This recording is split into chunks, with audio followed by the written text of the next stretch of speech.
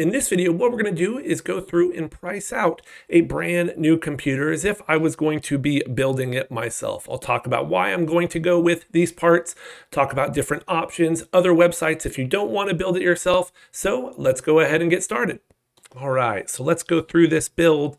Now, for those not interested in building a computer from scratch, I definitely recommend going with a system integrator like an Origin PC, like a CyberPower PC. These companies use off-the-shelf parts, and what that means is it's going to be much easier to upgrade or replace those parts when the time comes without having to completely start from scratch. Companies like Dell, HP, use a lot of their own custom-made parts for power supplies, motherboards, things like that, CPU coolers. So it can be harder to upgrade or replace parts because of that. Definitely do some research into which system integrator to go with. The costs between systems can vary. And sometimes that's because of shipping and the packaging they use. Customer service could also be important and something to consider. So look into those as well. So with the processor, I went with the Core i5-12600K here, really kind of middle of the road-ish in terms of performance. And some of that, the majority of that has to do with just kind of the budget we're sticking with, right? Around $1,500. So if you got a little bit more money to spend, could definitely do more there. But you also have to think about what you're trying to prioritize. And with this build, and in general for a computer that's going to be used for 3D animation and rendering, I'm putting as much performance as I can into the graphics card or getting the best graphics card I can. And that's what I'm most concerned with. So while Cinebench results are great, I would consider the single core score to be the most influential score I'm looking at here, because that's mainly going to be impacting my viewport performance and things like that. Multi-core score here, also good if you're going to be rendering on your processor. If you're going to be using the standard renderer, physical renderer, or another one that utilizes that. Even Simulation now has done a lot on the graphics card. So while, Threadripper and the Core i9s are great, that comes with a lot of additional costs. I also want to point out here that Apple's chips are quite good when it comes to single core score, which means viewport performance wise, they should do pretty good.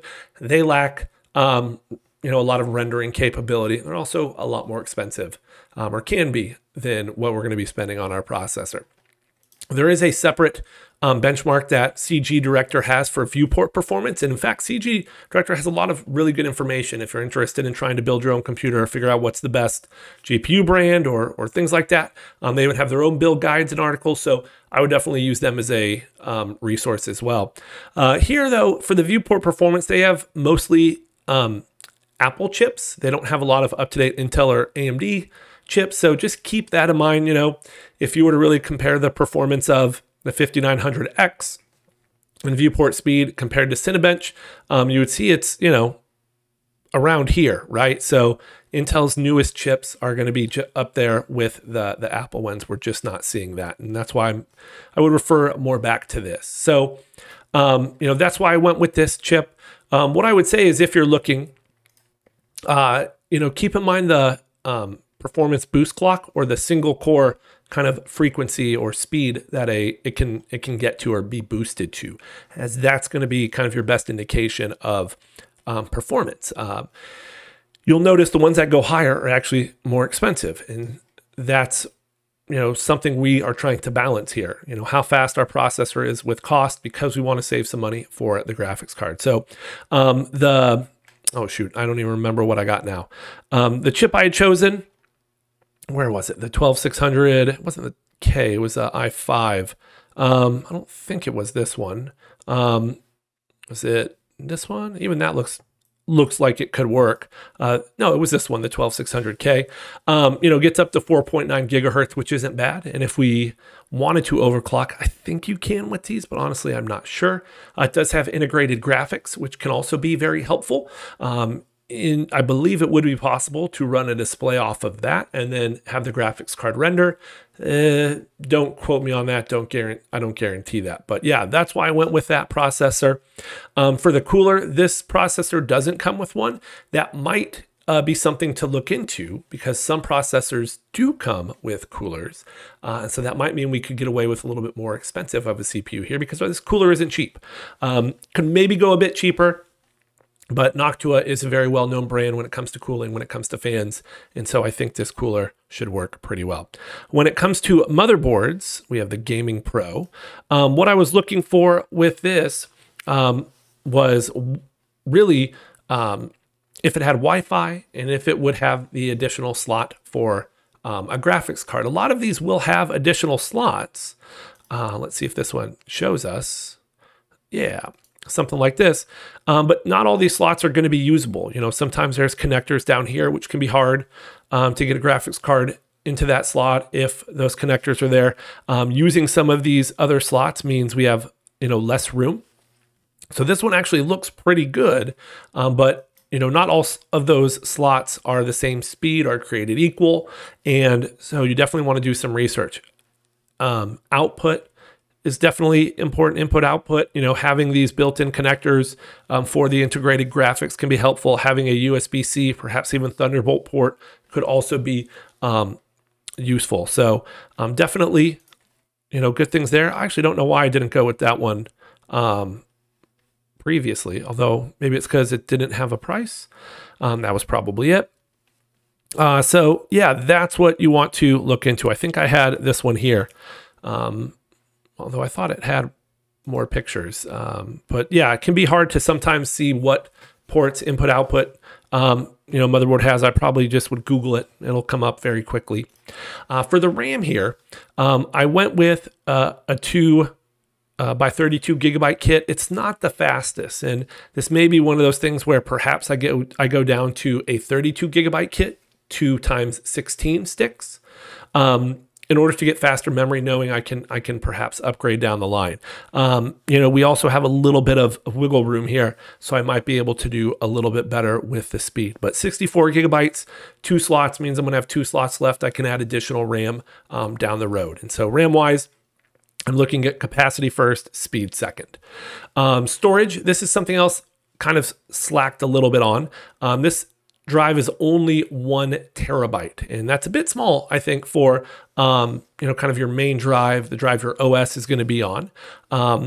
And I really did this just to stay under budget, but if I had a little bit more room, I mean, even for double that price, closer to $100, I can get a 2 terabyte or more M.2 drive. And I would also do some research into M.2 drives because they're not all created equal. There can be quite a difference in speed as well. And I wonder if this one, being as cheap as it is maybe not quite as fast as some of the other options out there. Graphics card. This is one where I spent the most time doing research for this, and I would recommend you do the same as well. Octane Bench is kind of the one I would go to because you can filter by single GPU results. You can see the relative performance here, and we can see that our 4070 is no slouch. You know, yeah, it's about half the speed as a 4090, but it's, you know, 3 times cheaper or something like that. You could also maybe look for used graphics cards if you wanted to maybe go a little bit higher and still try and stay in that same budget. Obviously, there are risks associated with that, so you definitely want to be careful there. CG Director does have some Redshift benchmarks.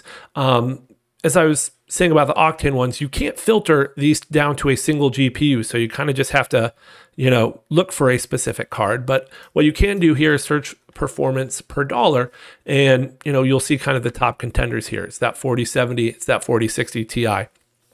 All things being equal, you know, between the 4060 Ti and the 4070, I really like the additional VRAM.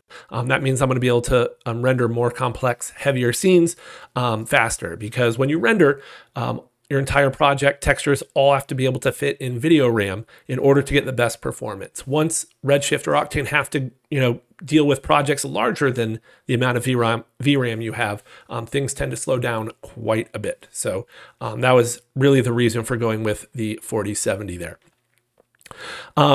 Next up, case. Didn't get too crazy with that. You know, for a $1,500 build, I tried to get a decent case that, you know, would last a while. I could use for a few builds and, you know, not be too ugly.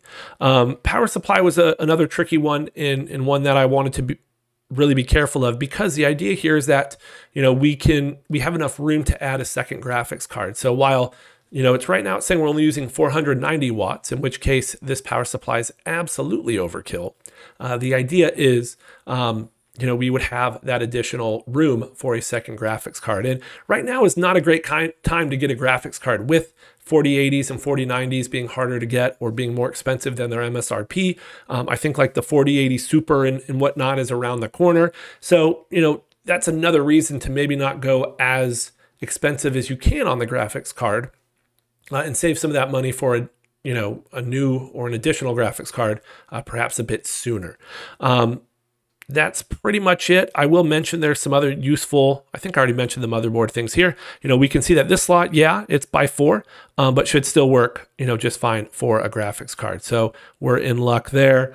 And when it comes to the power supplies, looking at your PCIe connectors, if I haven't mentioned that yet, is also really nice, you know, because we're going to need those for a second graphics card. So having some additional ones is super important.